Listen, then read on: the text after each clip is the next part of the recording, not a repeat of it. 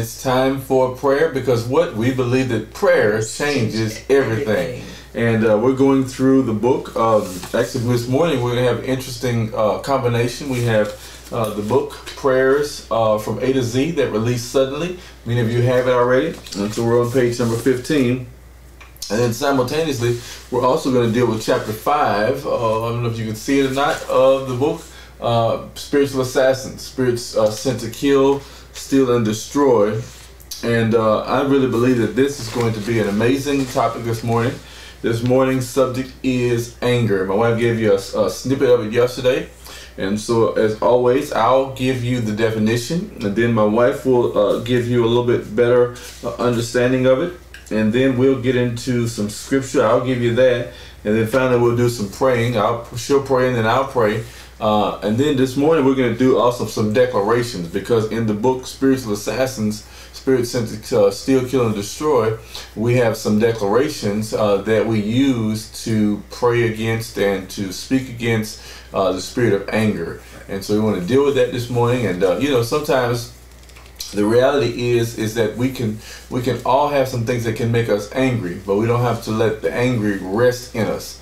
And we have some scriptures about that. I talked about this last year, that there were situations in my life where I found myself angry at times in my past. My younger years, man, I would just be so, angry about things. But the reality was, the Bible told me that anger rests in the bosom of a fool. And I said, oh, that's not me. And so I had to get that corrected. And so I think that we all can have areas in our life where we may be slightly, as we talked about yesterday, we might be misaligned with God. Mm-hmm. But we have to reconcile ourselves and get into alignment with Him again if we find ourselves in error in any of these ways. And so God is so forgiving, He's so loving, He's so kind, He is so merciful, He is so loving. And He will forgive us and let us get back into place. Amen. If we're dealing with the spirit of anger. Well, I'll give a definition and then you can talk a little bit more about it. Yeah. Anger is a strong feeling of displeasure and belligerent aroused by a wrong. And then there's another definition which says it is wrath. So what are your thoughts about this morning? Anger, of course, one of the things that you say, because you've worked with people and work with them through their process of anger, and you usually would say anger is a secondary emotion of something that's deeper than what we see. Mm-hmm. And so sometimes it could be abandonment, it could be rejection, it could be you feel like you've been dishonored or disrespected in some way, and so anger comes out, but that's not the root, that's the fruit. Mm-hmm. Mm-hmm. Anger is the fruit of whatever the situation is. And so once we get to the root of the problem, then we know how to effectively deal with the issue of anger.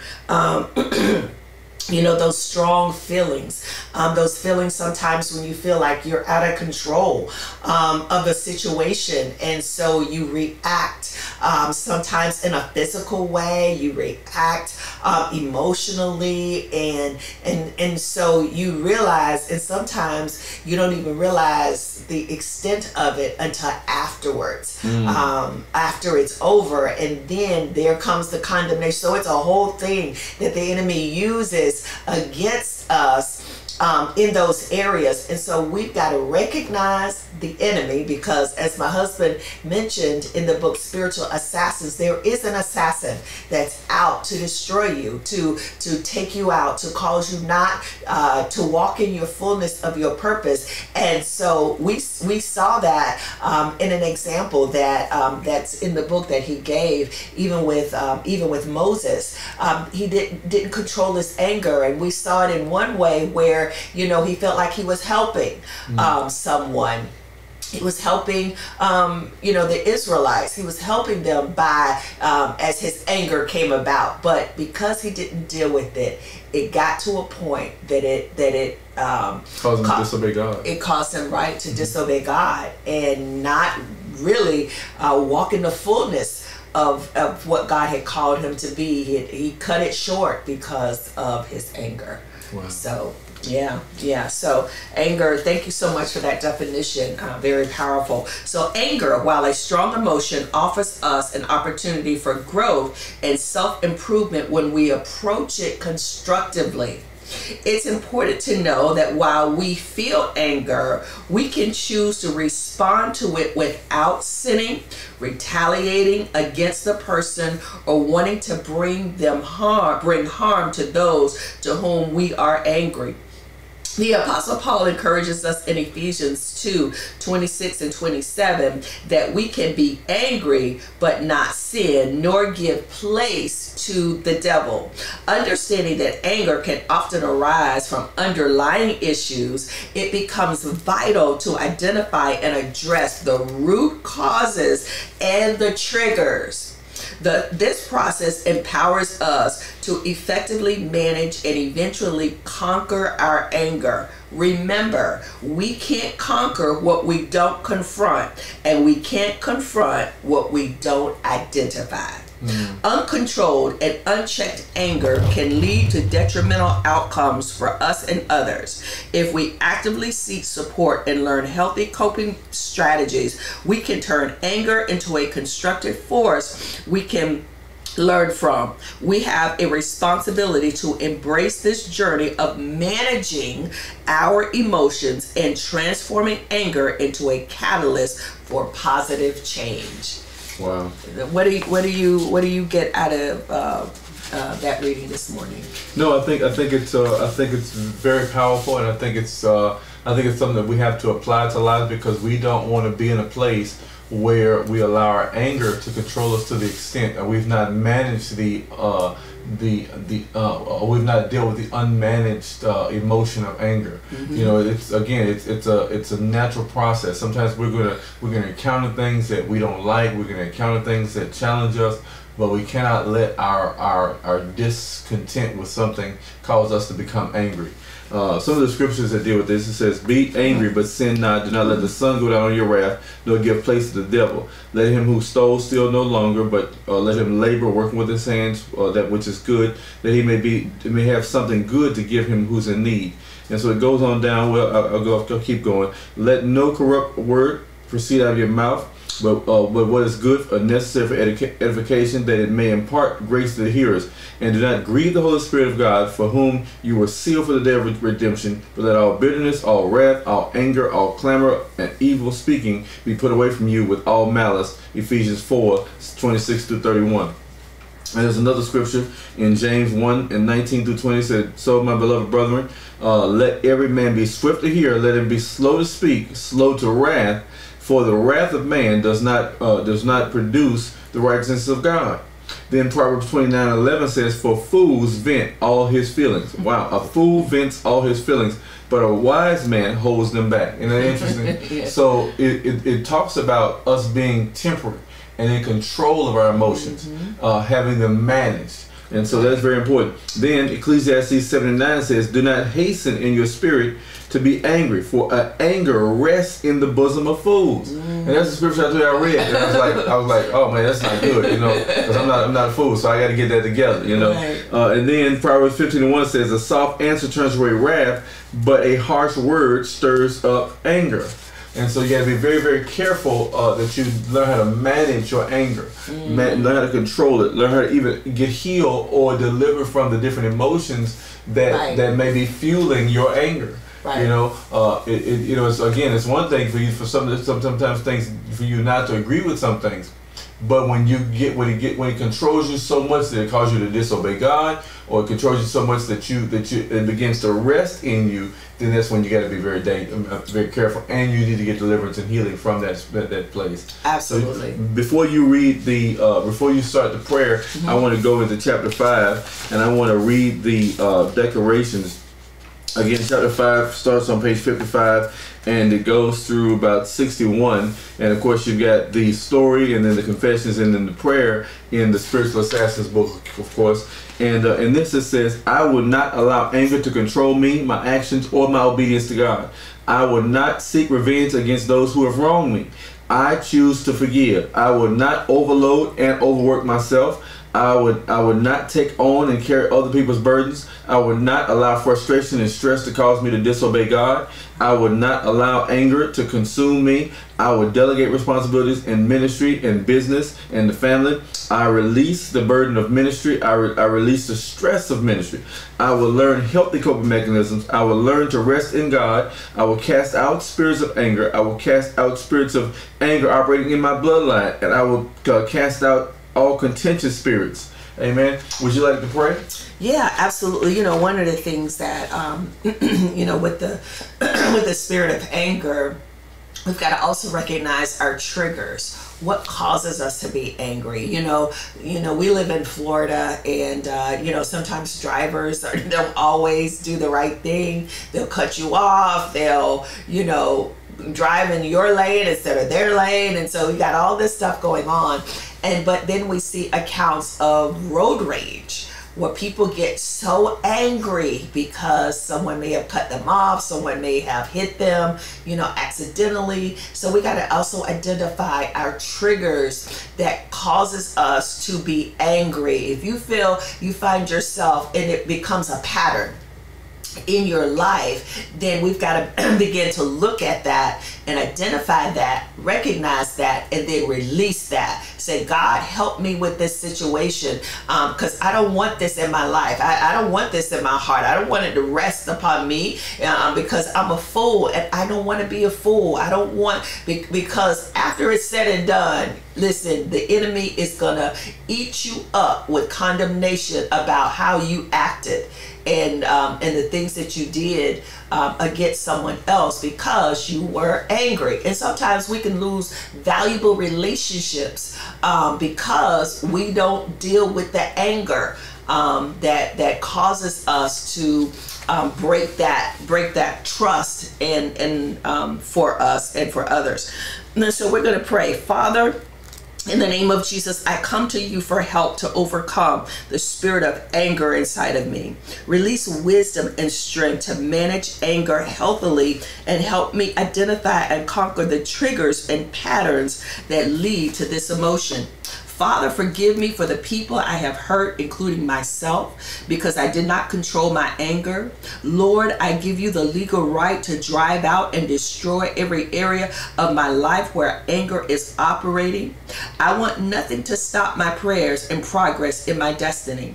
I want to be healed and delivered from its influence and the spirit of unforgiveness. Take away the bitterness and resentment I may have held on to. Replace it with your love, forgiveness, compassion, and grace. I will praise you forever in Jesus' name. Amen. And so it's important, again, that we pray, that we have a sincere heart, that it comes a time that you say, I gotta deal with this. You don't have a choice in the matter. You have to deal with it, and you have to deal with it now so that God can move suddenly.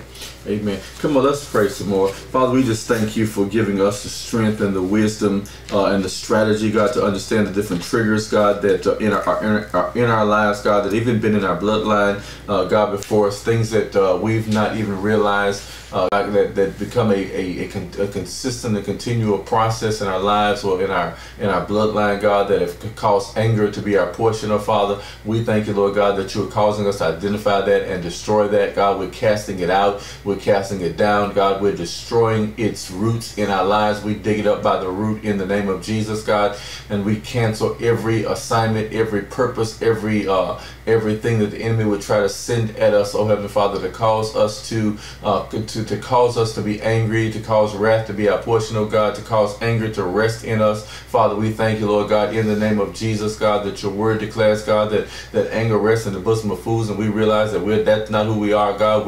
We're perfectly made in your image, God, and so because we know that we're made in your image, oh God, we stand, oh God, to be all that you've called us to be. And Father, we thank you for those that are watching today, God. We pray, Lord God, that they identify every root, uproot every place in their life, oh Heavenly Father, where they've mismanaged their anger, where they've allowed anger to control them in a moment of situation, God, and then all of a sudden, God, they, again, as my wife said, they end up having condemnation and guilt and other things, God, that come as a result of their anger, God, that gets them out of your will. Sometimes anger it has a good effect because it causes us to be passionate about things, but then if we let it go too far, then we end up getting out of your will. And so, Father, we declare, Lord God, we will be in your will, we will be in your purpose, we will be in the assignment that you've given for us, oh Heavenly Father.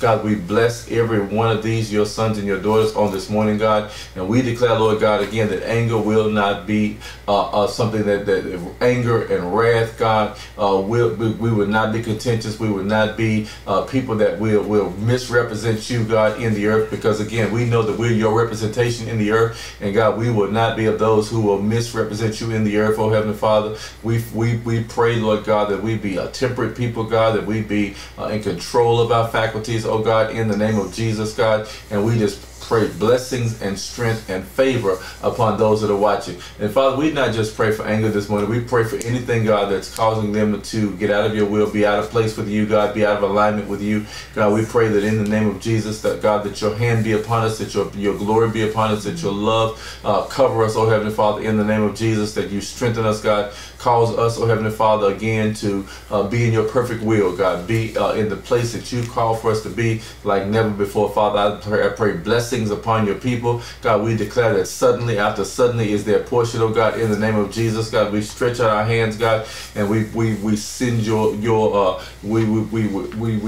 we send the release of things that have been held up, and blessings and favor and strength to them now in Jesus' name. God, we thank you that every person that's watching, that every prayer that you have, God, that it's being released unto them, God, in the name of Jesus. Father, we thank you, God, that even people that will watch this later, God, that they will see themselves in the perfect mirror of your image, oh Heavenly Father, and they will see where their actions may not align with what you've planned for their lives, oh God, and then they'll quickly repent, God, quickly come back into alignment, quickly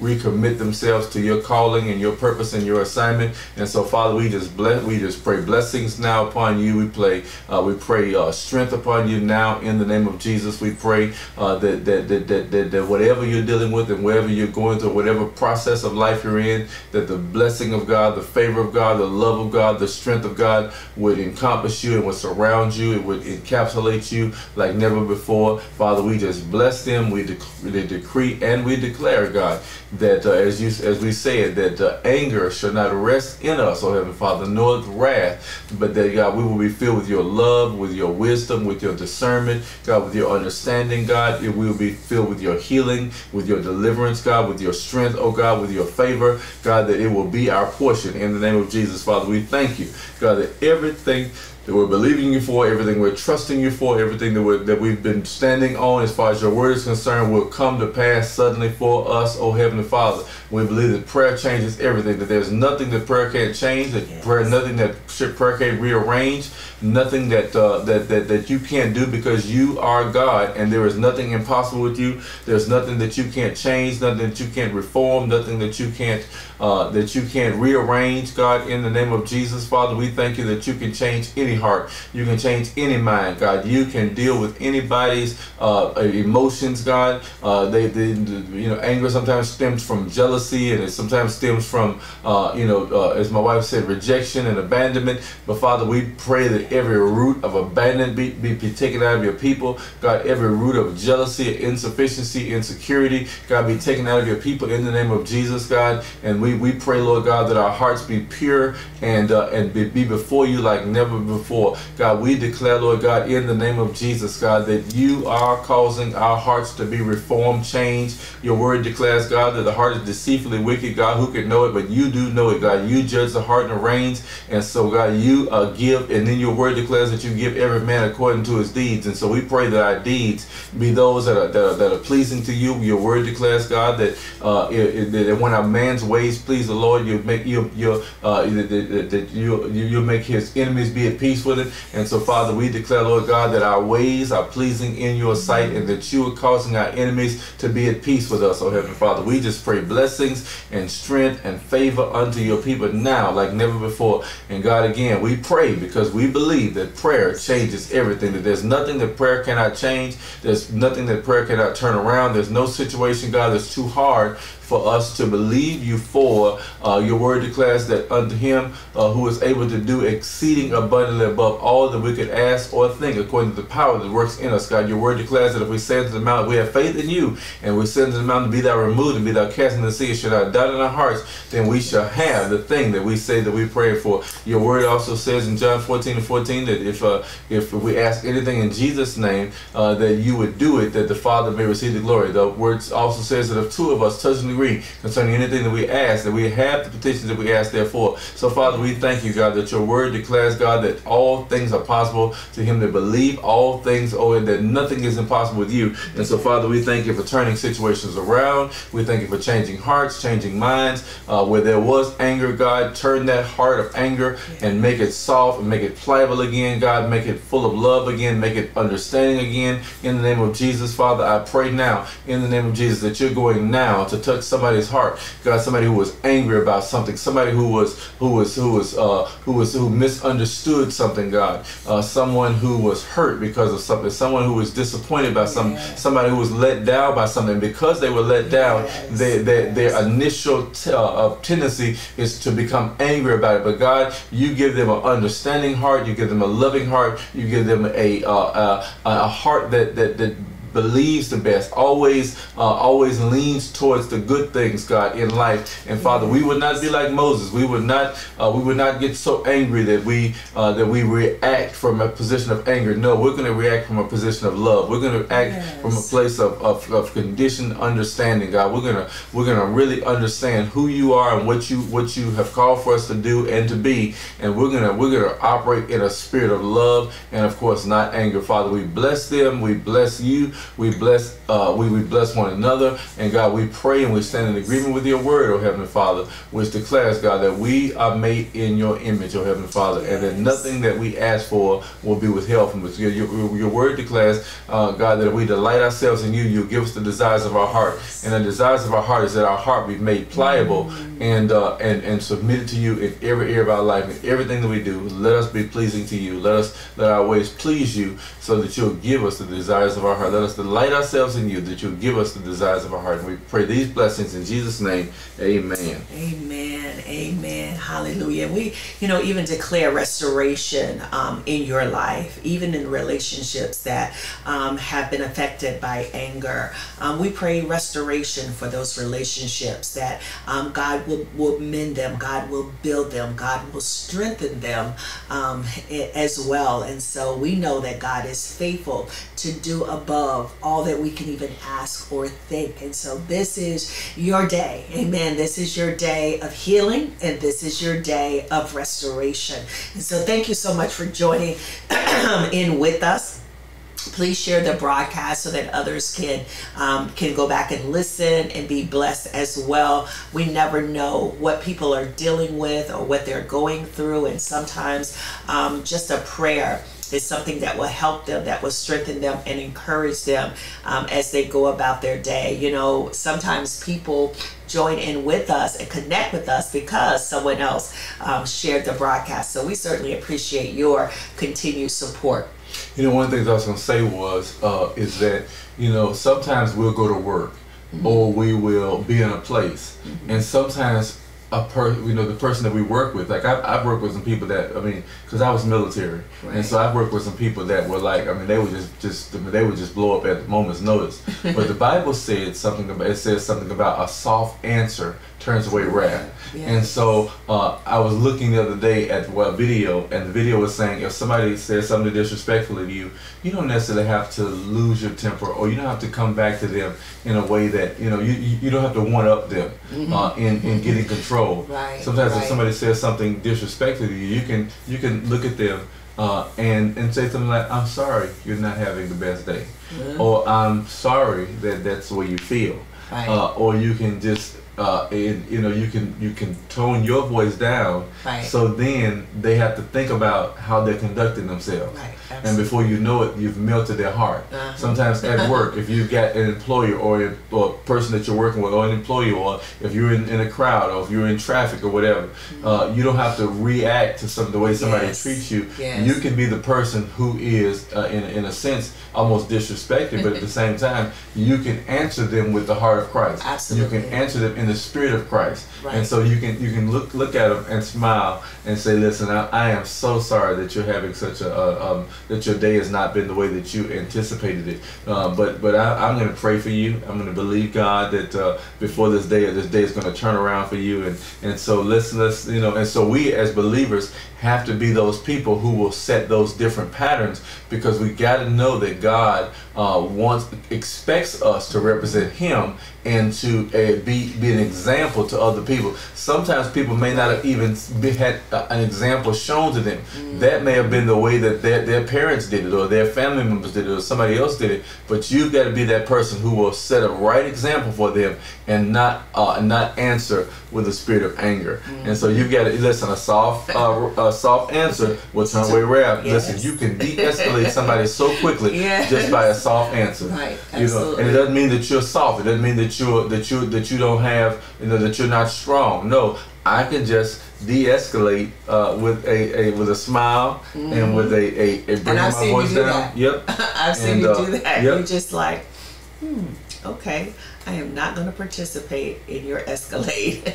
No, I'm not going to participate in that. Not going to do it. And so once you finish and get whatever, then okay, we're going to move forward. We can talk some more. Yeah. But that's another thing you can tell them. Listen, when you feel better, or when you get everything under control, we can resume this conversation then. Right. Right. But I'm not going to participate in this conversation as long as you're not, as long as you're in this frame of mood. As long as you're in this mood, we're not going to have a conversation. Exactly. Because you don't want to have this conversation right now. You want us to calm down. You want us to, praise the Lord. And so that's how we do it. That's how we answer someone who may be in a place of not displaying the character of Christ. Right. I'm telling you, and the other thing is, God will allow you, the Spirit of God will allow you to have peace in the midst of that storm. Right. Because I remember sitting, having a conversation, and I won't tell all of the story, but a young man he was just angry. When I tell you he was just angry, and he was probably sitting this far from me, very, very angry, and he was a large gentleman. He was very, very strong, and I just sat in front of him because I wasn't afraid, because I know that he was controlled by a spirit of anger. Right. And so when you're controlled by the Spirit of God, you have the spirit of peace, you have love, you have boldness, you have strength in the midst of the adversity that you may be facing. And so you can and I pray for those of you that are watching, that you have the spirit to discern when someone is operating in a spirit of anger. Let the anointing of discernment be your portion in the name of Jesus, and let you be able to discern when somebody else is operating in a spirit of anger and wrath, and that they are disappointed. And then I pray also that God gives you not just discernment, but God gives you the ability to pinpoint exactly what the root of their anger is, so that then you can dislodge the enemy from them. You can you can begin to minister, whether you minister verbally or you minister in prayer, that you can begin to pray. Father, I pray for this person, and I pray that they be delivered from the spirit of abandonment or rejection or jealousy or strife or confusion or feelings of insecurity or whatever it is that they're dealing with, that God gives you an anointing that you can actually see it in their life, and then begin to literally pull the carpet from under them as far as it pertains to anger and being upset, because the reality is that nobody really wants the effects of anger to operate in their life. Yes, right. You take away the power of anger with that, and so it's those things are important. And so even those that have been on the other end of someone's anger, and you've dealt with it, whether it's been one time or several times, and so we want to cover you as well. We want to pray healing and restoration to you that have dealt with anger. You know the effects of anger. You know how you have felt, how your heart has been hurt or disappointed because of someone else's anger. And so God is concerned about you as well. And so this is such an amazing time of healing and restoration in our life, that we can recognize these things. God is not mad or angry at you, but he wants all of us to be healed in every single area of our lives, so that we can experience suddenly after suddenly after suddenly. We want to encounter God. We want to grow in our faith. We want to walk in our purpose. We want to fulfill the call that is upon our life, because as we said, I think it was yesterday, being in the perfect will of God will always bring us the best results. That's what we want. We want the best results. We don't want just a partial blessing. No, we want a full blessing. And so we want to walk in the fullness of what God has called us to walk in. So in order to do that, we've got to be in the fullness of what God has called us to be. I want to say a real quick prayer for those who, as you said, have been on the opposite end of someone's anger. Yes. And so we pray even for you that have experienced somebody's anger and been disappointed or hurt, or even disillusioned or taken off by it, taken back by it. Some of you have experienced the hurt that comes from somebody having displaced the anger onto you. And so I pray for your heart. I pray for healing in your heart.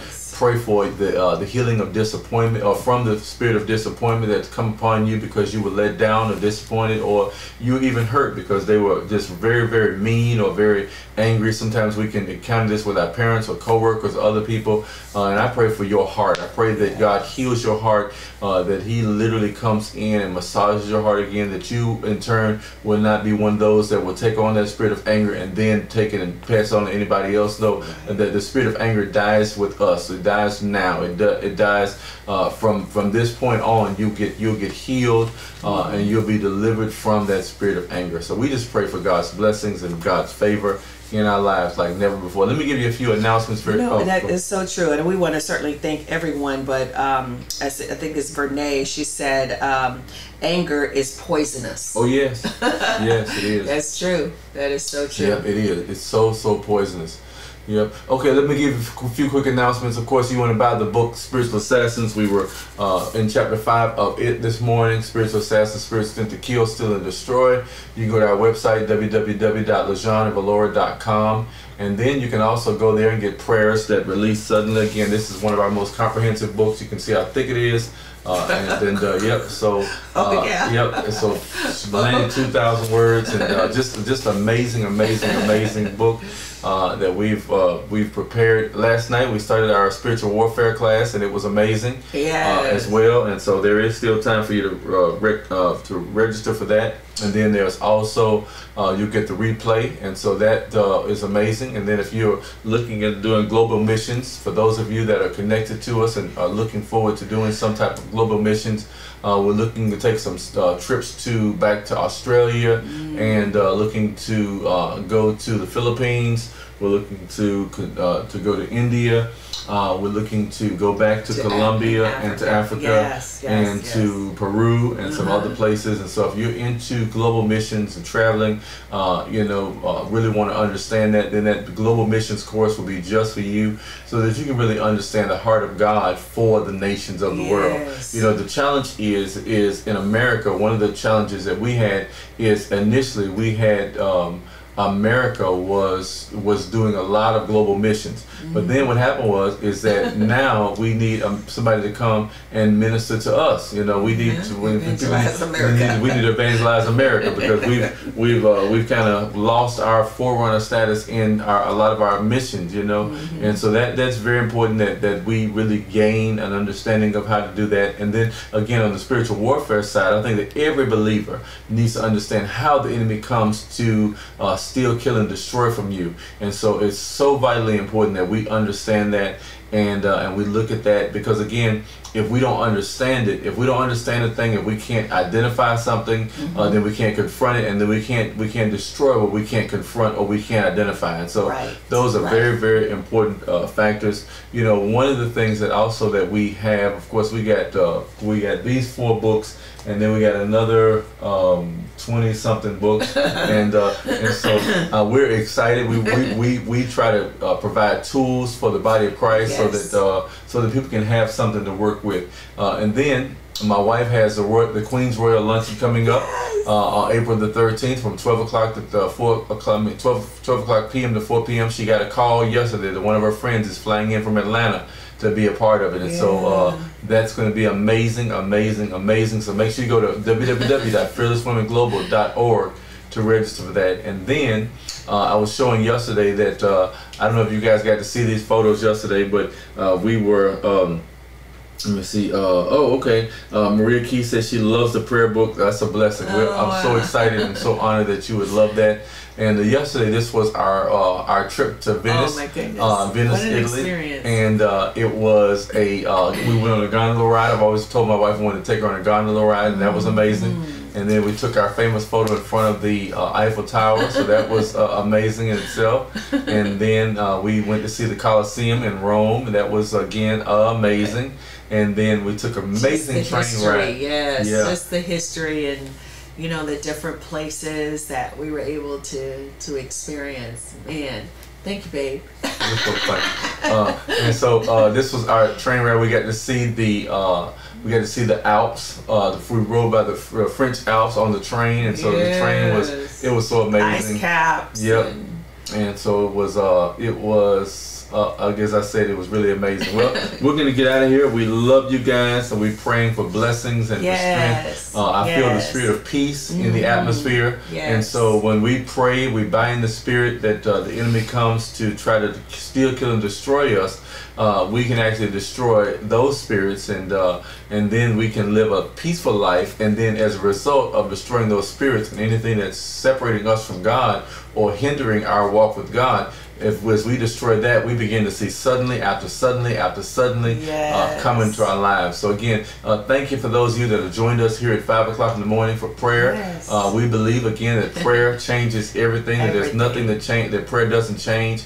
And so we believe that when we pray and we believe God and we tap into that place, that God literally rearranges things, He changes things, He reshapes things, He changes hearts, He changes minds, He changes emotions.